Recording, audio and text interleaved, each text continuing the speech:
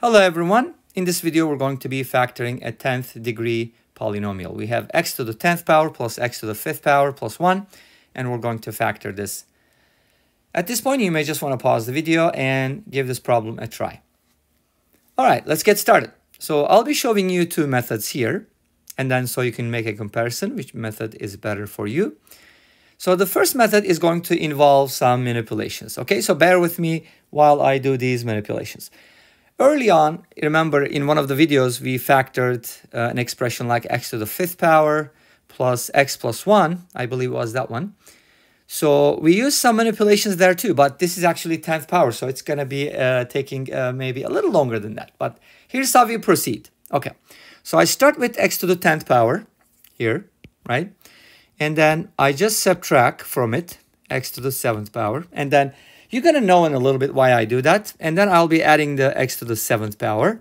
And then I will be subtracting the 4th power. Okay. And then I'm going to be adding x to the 5th power, which is there. Obviously, we have it, right? So we have to add that. So let's see what we have so far. So we subtracted and added x to the 7th. So we're good there. We added x to the 5th. We're good there. But we just subtracted an extra x to the 4th. So what that means is we need to add that, right? But we're not going to add that yet. So I'm going to subtract x squared from this, okay? And then I'll be adding x to the 4th power. But notice that I subtracted x squared, so I have to add it, plus x squared. And finally, I'm going to add the 1. Okay, so this should be balanced now. Let's go ahead and check it out. Negative x to the 7th, positive x to the 7th, negative x to the 4th, positive x to the 4th, x to the 5th is there, negative x squared, positive x squared, and 1. Okay, all is good, all is well. Now, what are we going to do? And why did I break it down this way? You're going to see in a little bit. Okay, so what I'm going to do next is I'll be breaking these down, like grouping them, right, into groups. But this group is going to be 3 terms, okay? And if you remember, we've factored this before. X to the 4th plus x squared plus 1 can be factored by completing the square, and that's going to help us. Okay, let's proceed. So here I can write as x to the 7th multiplied by x cubed minus 1 plus x to the 4th times x cubed minus 1 plus x squared times x cubed minus 1 plus this guy over here, x to the 4th plus x squared plus 1. Okay, awesome. Now what I see here is among the first 3 terms, if you don't count the last 3, we have a common factor, which is what? X cubed minus 1. So let's go ahead and take that out. X cubed minus 1 factored out.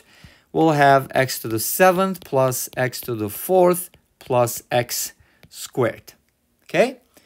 Then this will be plus x to the 4th plus x squared plus 1.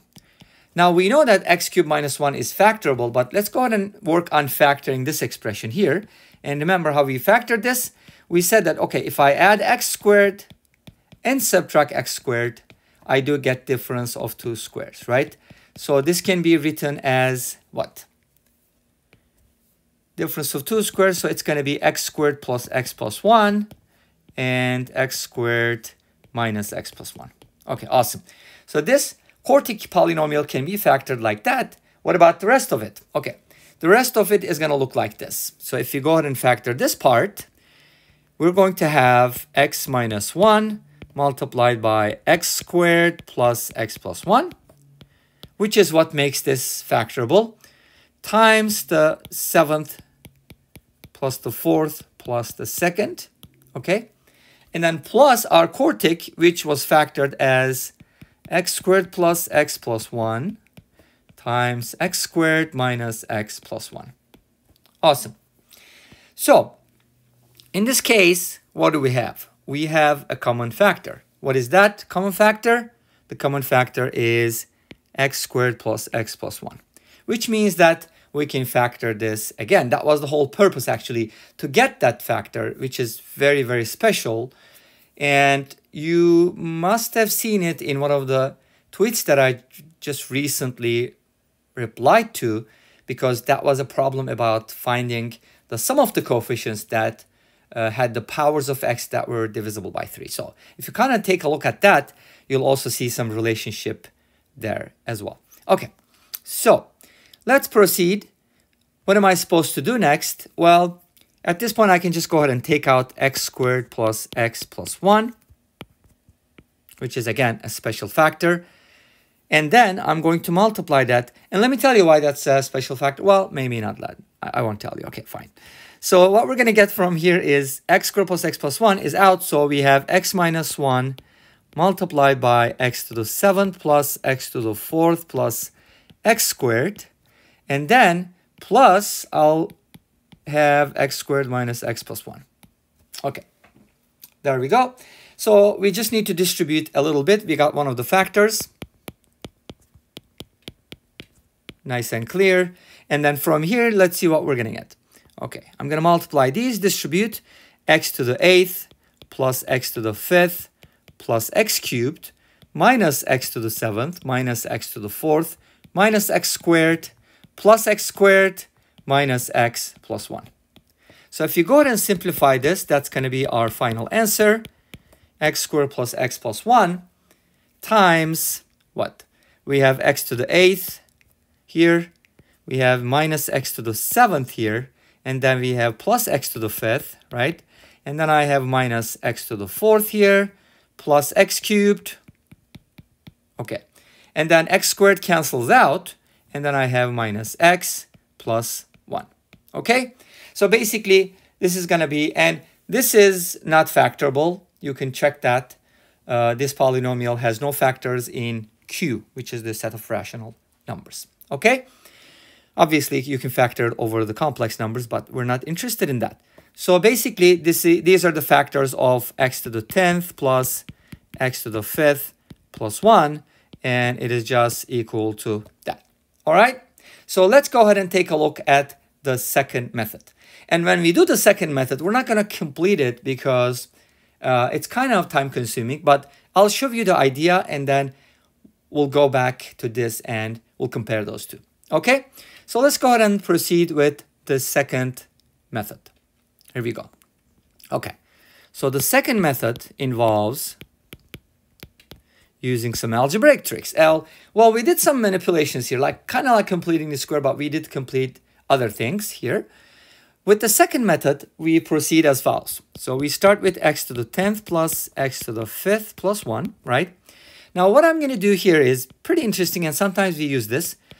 I'm going to take this and multiply it by another polynomial of 5th degree, which is x to the 5th minus 1, and divide by that.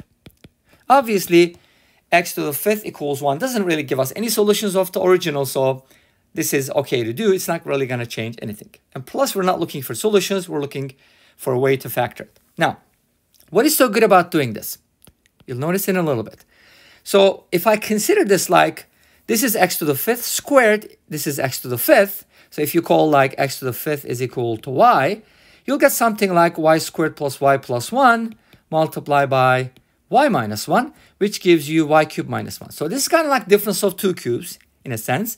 So that should give you x to the power 15 minus 1 divided by x to the 5th minus 1. Okay, so what happens if you do polynomial division? You get the original problem. So we're not going to do that because that's going to bring us back to square one. What are we going to do here? We're going to factor the top in a different way. How? Well, 15 is 3 times 5. So if you can write it as a sum of or difference of two cubes, that means you can also write it as a difference of 2/5 powers. How is that possible? Well, if you write it this way, then you'll see what I'm talking about. All right? So let's go ahead and explore this. So now, I do have difference of 2/5 powers. So now if you consider, okay, say x cubed is equal to u, all right? Then you have something like u to the 5th power minus 1 divided by u minus 1. And as you know, this can be factored as u minus 1 multiplied by u to the 4th plus u cubed plus u squared plus u plus 1. Just like normal, you know, we can factor the difference of 2/5 powers. Cool. You know that when the power is odd, you can always factor it. If the power is even, then the sign needs to be a minus sign. Okay, so this can be factored as then x cubed minus 1 times, remember x cubed equals u. So u to the 4th means it's x to the 12th, and then I have x to the 9th, and then I have x to the 6th, and then I have x cubed, and then 1. Okay? All over x to the 5th minus 1. Obviously, that's also factorable if you factor it by the same method. You're going to be getting x minus 1 multiplied by x to the 4th plus x cubed plus x squared plus x plus 1. Awesome. So this is going to be my factor. Let's clean this area a little bit so we can see the result better. All right. So this is my result. Now, what am I going to do? Well, I do have, as you see here, I do have difference of 2 cubes. So I can factor that, right? Let's go ahead and factor x minus 1, and then I'll get x squared plus x plus 1. And then the 12th degree, x to the 12th plus x to the 9th plus x to the 6th plus x to the 3rd plus 1 all over x minus 1 multiplied by x to the 4th plus x cubed plus x squared plus x plus 1. Okay, awesome. Well, you might be thinking, oh, did this make things any better? Because things are getting worse. Look at this. We have 12th power now. We started with 10th power. But don't worry, we'll take care of this, and I'll show you how. So we're going to go ahead and cancel these out. Obviously, x squared plus x plus 1 is not divisible by x to the 4th plus x cubed plus x squared plus x plus 1, right? Obviously, because it's a lower degree. Therefore, and we know that we started off with x to the 10th. So we know that this is equal to x to the 10th plus x to the 5th plus 1. So this is a polynomial. This is supposed to be a polynomial.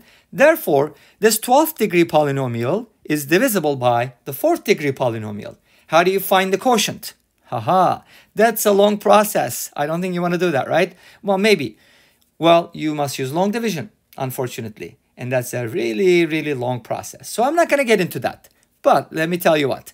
When you divide the x to the 12th by x to the 4th, you're going to get a polynomial of 8th degree. And guess what? We already have that, right? So that's going to be the answer. So if you just go ahead and write that here, this is going to be after long division. We've done long division without doing long division, obviously, right? We're going to be getting x to the 8th minus x to the 7th, right? We got x to the 8th minus x to the 7th, and then what did we get? Plus x to the 5th minus x to the 4th, plus x cubed minus x plus 1. All right? So the long division of these two polynomials should give you this result. You can definitely always check that out. But this should equal that. Okay? Good luck with long division. Haha. All right. Well, I think that's the end of it. This is the second method. Yes, long division is very time consuming, by the way. So I really like the first method better, manipulating in that way. Well, thank you for watching. I hope you enjoyed the video. Please let me know. Don't forget to comment, like, and subscribe. And I'll see you in the next video. Until then, take care. Bye-bye.